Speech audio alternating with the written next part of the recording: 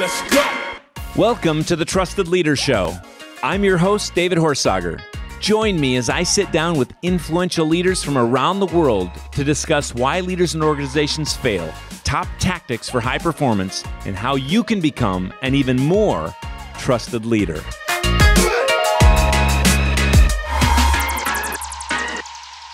Welcome to the Trusted Leader Show. It's David Horsager. I've got a special guest. He started out at HBO as a production assistant with HBO Sports, then almost a decade at NBC Universal Media, and now he runs his own company, and it's all about this digital storytelling. He's an amazing photographer. I've seen his work. He's actually produced amazing photography on my last book, Trusted Leader.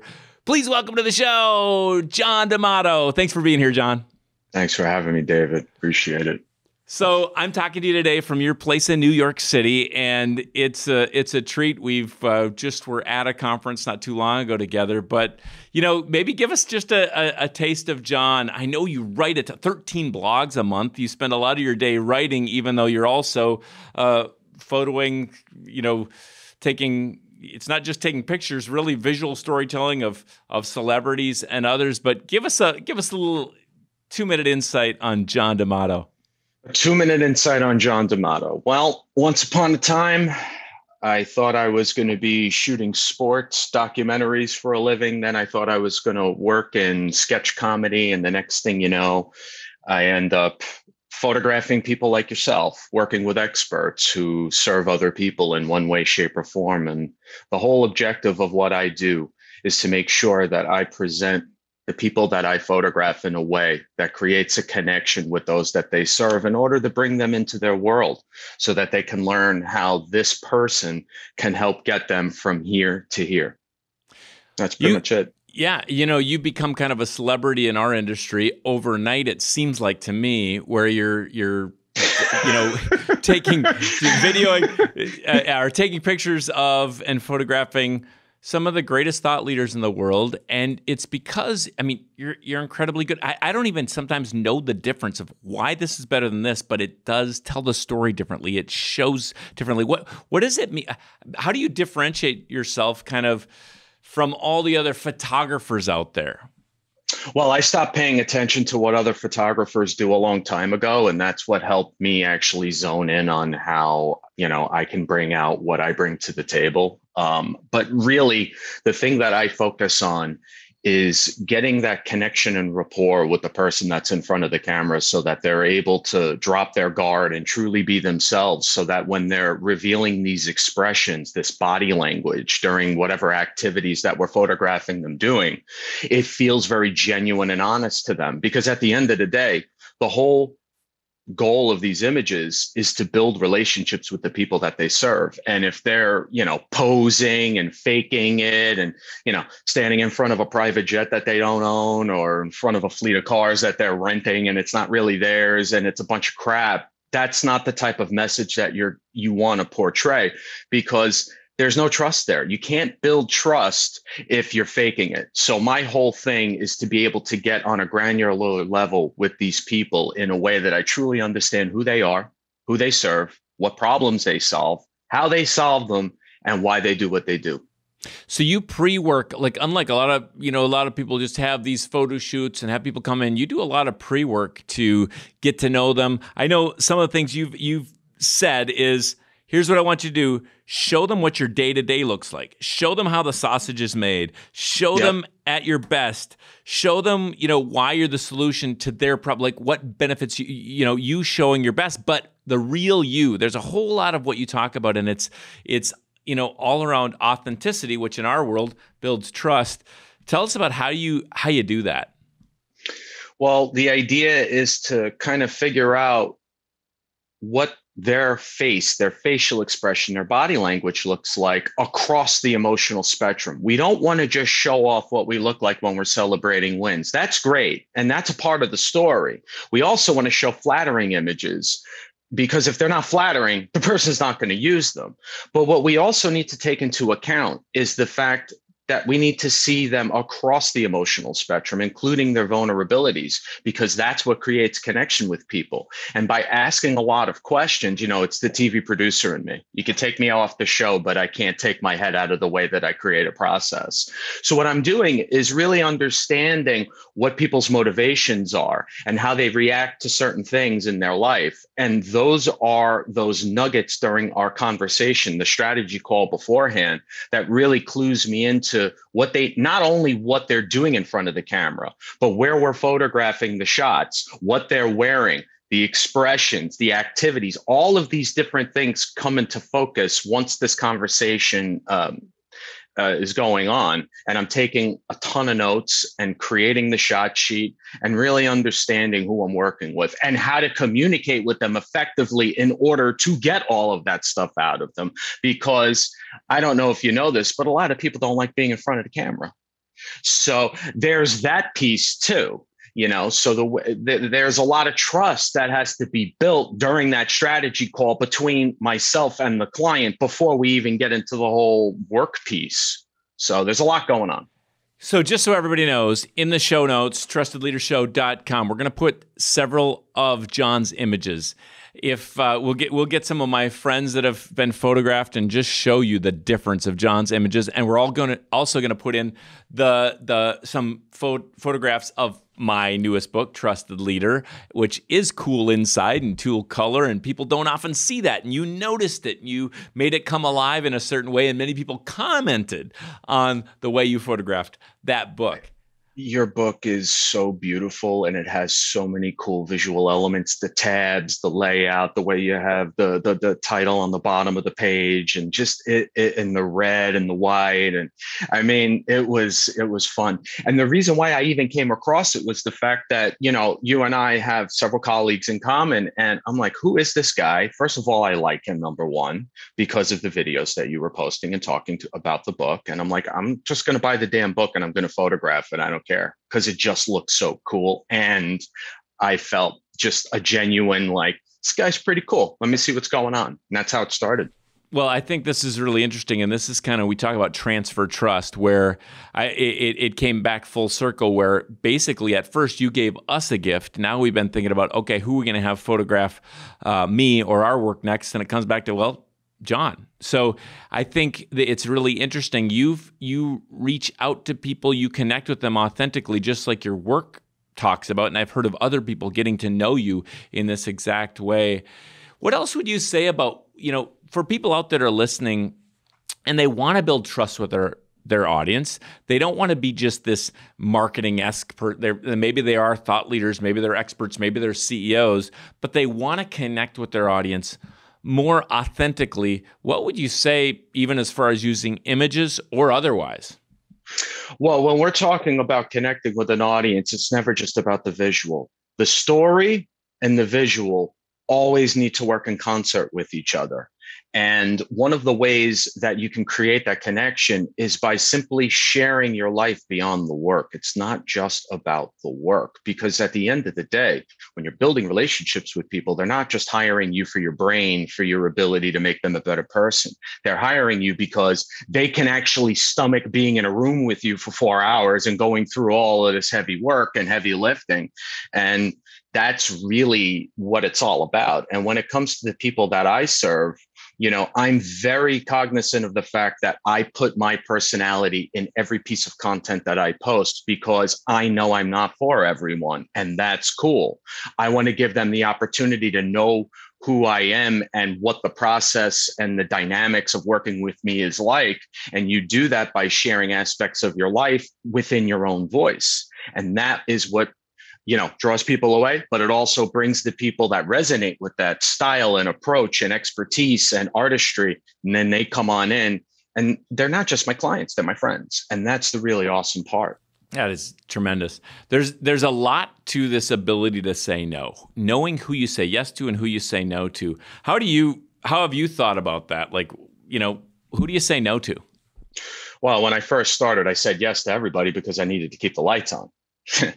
But as we've gone along in time, I remember once I was on a call with a potential speaker, consultant type person. And it was a Zoom meeting with three of her assistants. And the moment that this person came on, the expert came on and started berating the people that were on the screen, that I had never met those other people, and I never met her. I met her assistant and the other two. And just the way she was talking to him, I'm like, this is a no. And I never called them back. I went through the meeting. I was respectful, but that was it. You know what? It's interesting how you treat.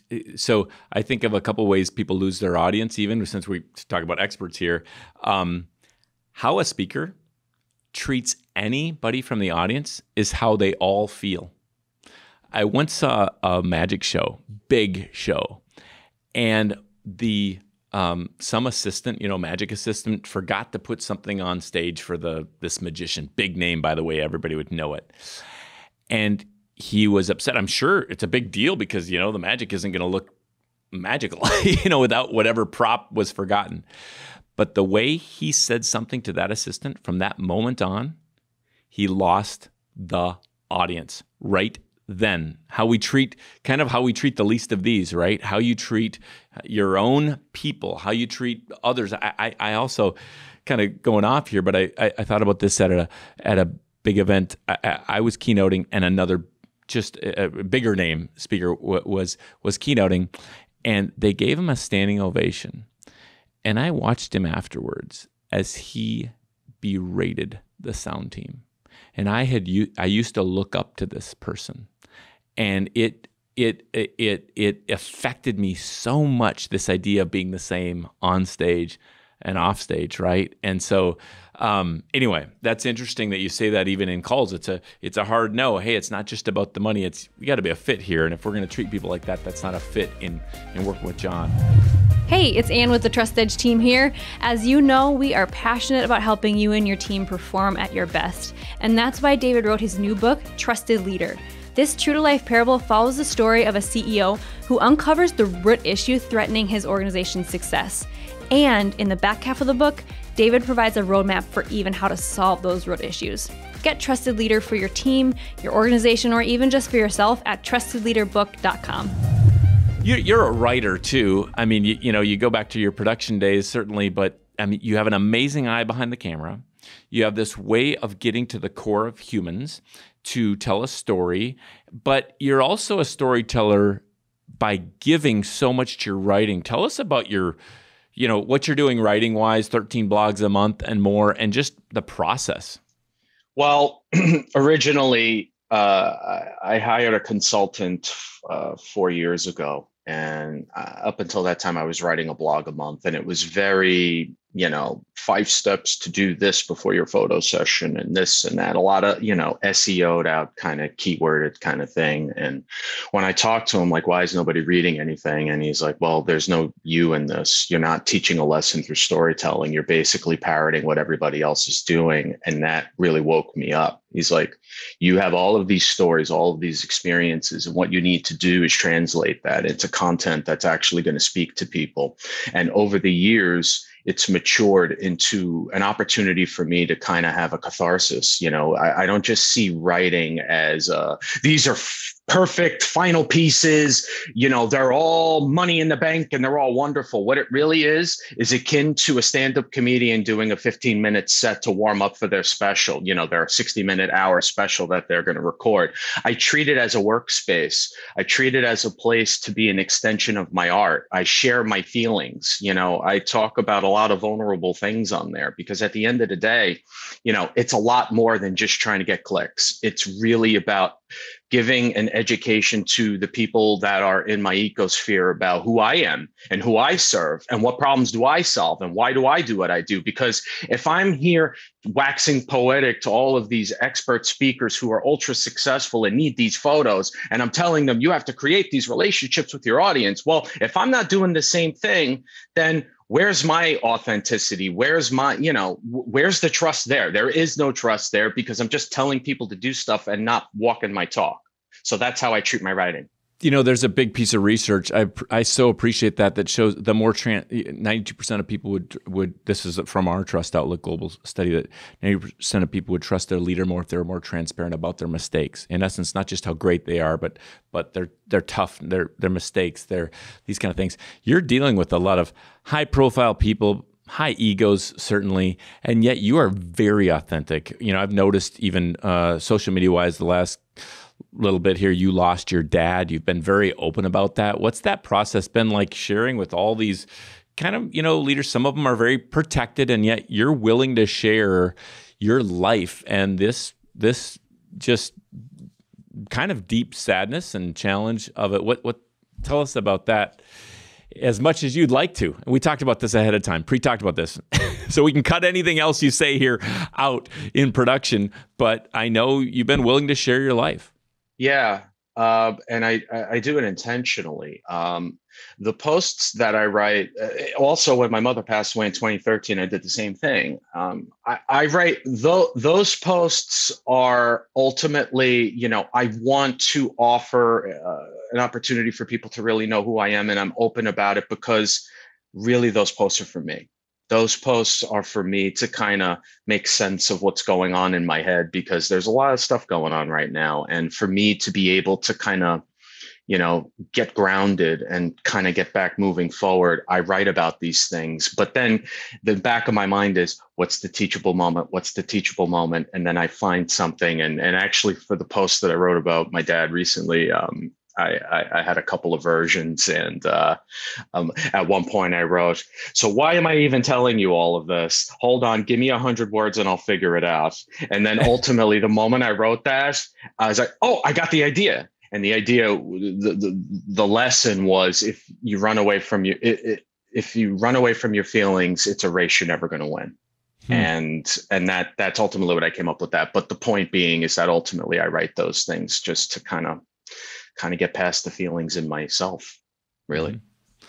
Right to Learn. There's one of the great books in college that I read was Right to Learn, how we learn so much by writing, right? When we write it just like for me as an auditory learner, when I speak it out, I got to speak it out with my friends or my colleagues, this idea or thought, but the same thing can happen with writing it. You can learn so much just by writing it out and solidify or say, "Oh, I see that on paper. That's terrible. That's not where we should go." When we're talking about strategic type of things. Speaking of that, what are you learning these days? What are you learning about storytelling? What are you learning in your space? We keep learning. What are you learning these days? Learning that the learning never ends, and that just when you think that you've kind of figured it out, you quite haven't, because at the end of the day, everybody is so unique and so diverse. And I think that is always the constant education. It's because the moment that I have a new client come in and start to work with me, I realize, there are commonalities amongst many speakers, but there are also these unique wrinkles and nuances in people's personalities, the way to communicate, the way to get that effective connection so that we can get what we need. And that education never stops. And that part is the challenge, but also the joy, because this is what I do. I love it. I love it so much. And it's just really entertaining, really interesting, challenging, and fun. And ultimately helping these people get in front of those that need them the most. And that's what it's about. We talk about, leaders, great leaders often lead themselves well. And even though we're all imperfect and on a journey, it seems like you stay fit. You have a discipline of writing every day. What are your disciplines or routines that help you stay for the long haul on getting better? Well, I do some free writing that has nothing to do with anything blog related. That helps. I do exercise several days. I just got off my exercise bike in the apartment because I was too lazy to go to the gym. I really try to be mindful of that. But overall, one of the things that helps me keep focused is minimize decision fatigue as much as humanly possible. That's why I own 30 black t-shirts. 7 of them have this, "Yeah, absolutely," my hashtag on it, but the rest of them are blank.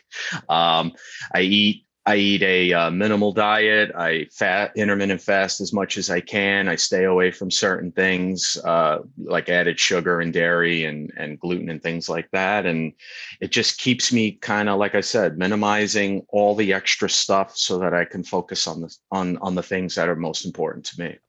What are your inputs for learning? Like you have a lot of outputs. You're rolling out words, both, especially in writing, and you're helping capture stories of people. What do you put in? Are you reading? Are you listening to podcasts? What's your input?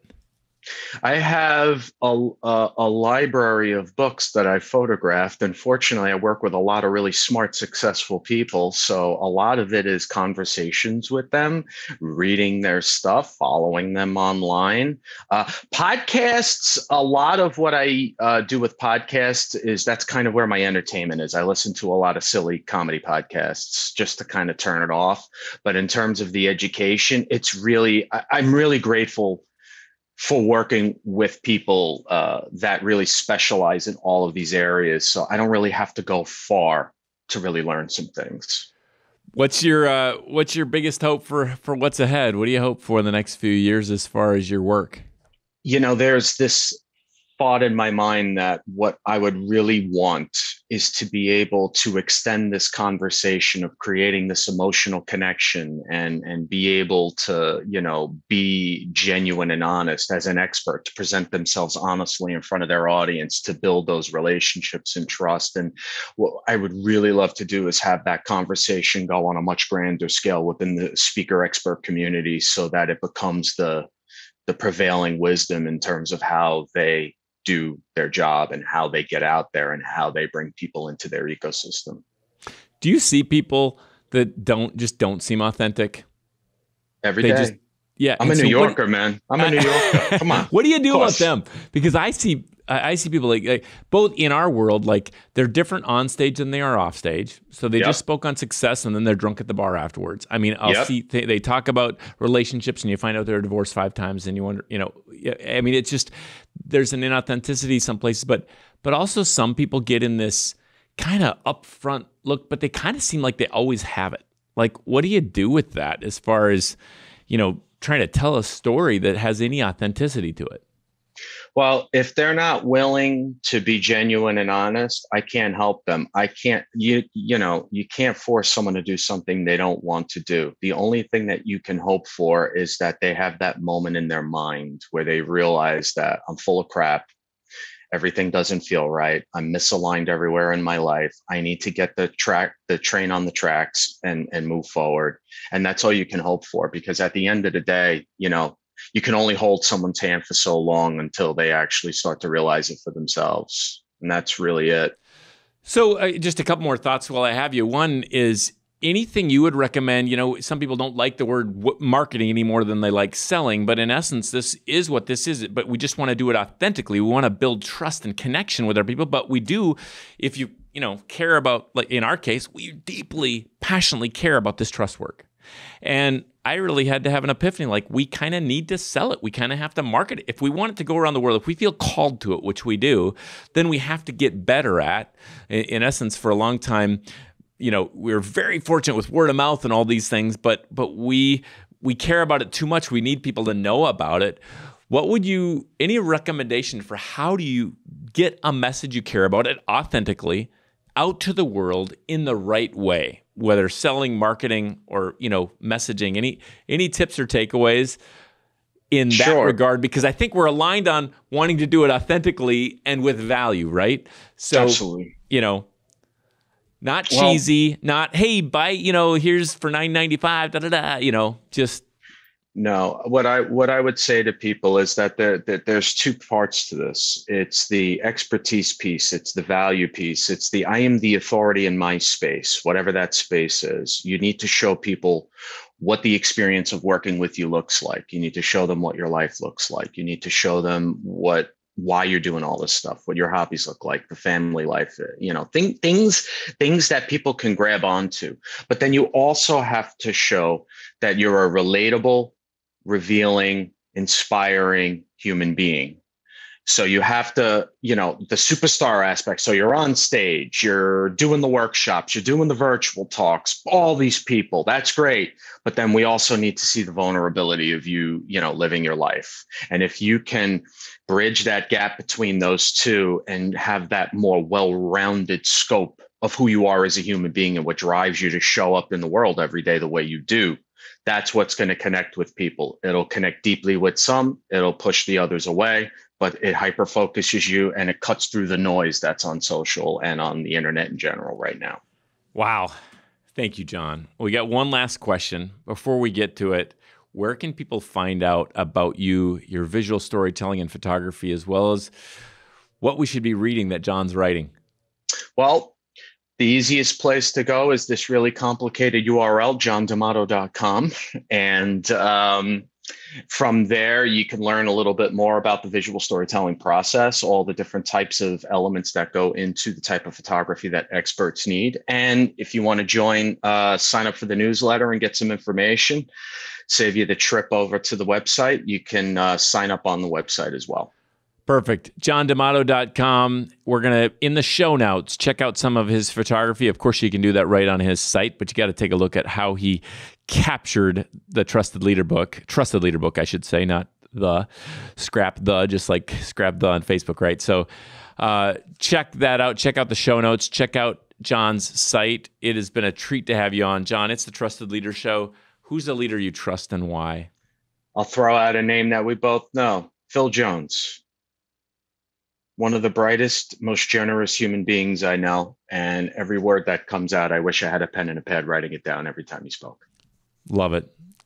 Phil and I are on a very small, I guess people call it a mastermind group or something like that together. So we meet commonly. Amazing guy. So Phil Jones. What a good one. I'm going to let him know by text right after that you just said that. So cool. Of all the people in the world, hey, it has been a treat to be with you. John, thank you for sharing this with the world. Thank you for becoming a friend. And with that, that's the Trusted Leader Show. Until next time, stay trusted.